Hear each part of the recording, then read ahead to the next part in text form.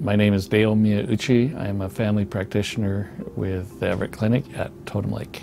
I attended the University of Washington for pre-medical studies with a Bachelor of Science in Biology, and then I went to the University of Washington Medical School as well. I enjoy all the way from newborns to geriatrics.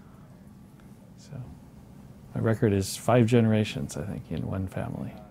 I love not knowing what the next person's going to have. In family practice, we take care of such a wide variety that no day is boring because you never know what's behind the next door.